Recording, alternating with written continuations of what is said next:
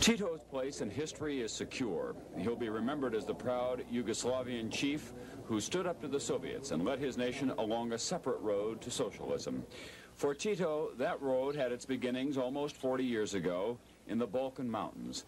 There, during the desperate days of World War II, the man, Josip Broz, became famous under his alias Tito as the brilliant leader of the Yugoslav Partisans who battled Hitler's troops.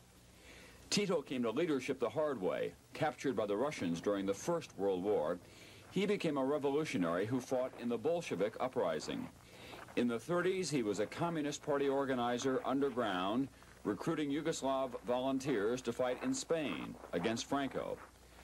By the time Hitler invaded Yugoslavia in 1941, Tito was head of the Communist Party there. As he fought the Germans, Tito also fought his political rivals. At war's end, he executed his main opponent. Tito then took control. He proclaimed Yugoslavia a people's republic.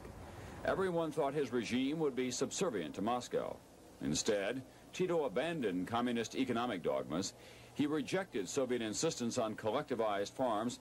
He set up a form of self-managed socialism run by the workers. Tito fought alone during the partisan days, and there was Slavic fear of the Russians.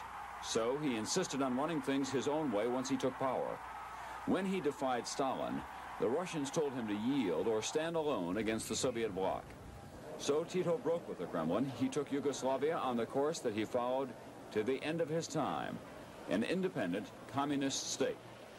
By 1956, the Russians were back in Belgrade, this time under Khrushchev, and they were apologizing, saying that Yugoslavia had a right to develop its own brand of communism.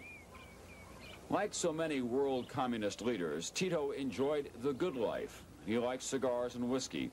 He took a beautiful third wife, Jovanka, much younger than he, but in 1977, she tried to move more Serbians into the government, and so Tito had her placed under house arrest.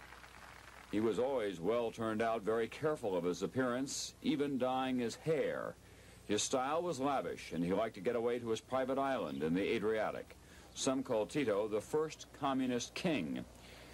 Tito had enormous vitality and often worked long days to strengthen what he referred to as the third force, the non-aligned nations. Even then, he remained independent of Chairman Brezhnev, and at the same time continuing to be a friend and a trading partner of the United States and other Western nations. Ironically, while he stood up to the Russians, Tito stamped out dissent at home.